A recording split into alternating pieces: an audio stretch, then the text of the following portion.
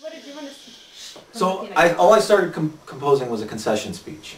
And the way I was going to start that off was by saying, you know, I heard politicians described recently, saying a politician is someone who believes that the worst thing that could happen to this country is that someone else gets elected to the office that he wants. Here. And my response to that was going to be, that's not the worst thing that I lost. The worst thing will be if the Free State Project doesn't succeed, if Real ID goes forward across the whole country, if things keep going the way they're going. That's much worse than who won or who lost. But I'm happy to say I won!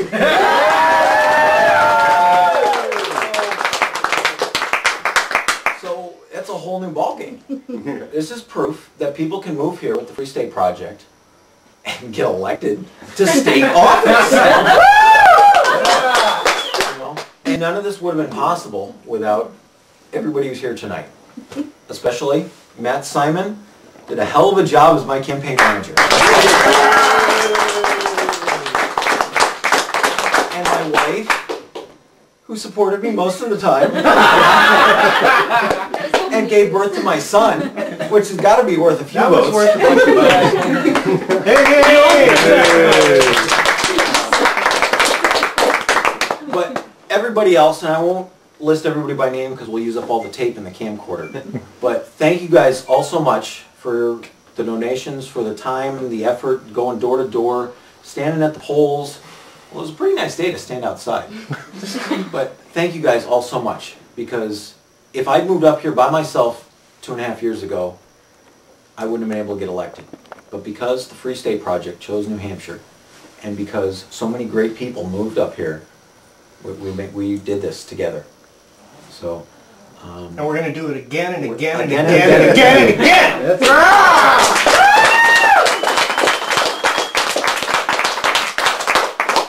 So it sounds like if I'm the only early mover that's elected tonight, I will not be the last. There's going to be many more.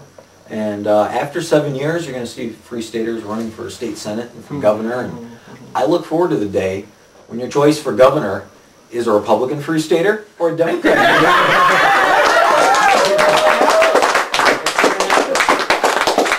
Because neither party has a monopoly on good ideas. And we're going to work together with both parties, and we're going to move them closer to the ideal, and we're going to accomplish great things. And it's because of the people like you in this room.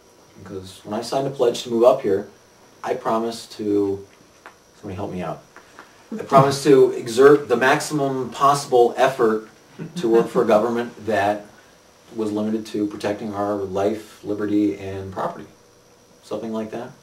That sound about right? Close enough. All right. Good idea. And the people in this room are the ones who are actually going out and exerting that effort. And I'd like to applaud all of you. Thank you guys.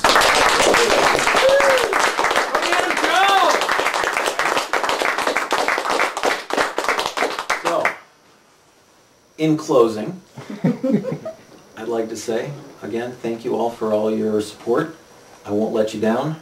And now you guys know that there'll be a voice for common sense and for liberty, for freedom, that will get up there and speak on the floor of the House.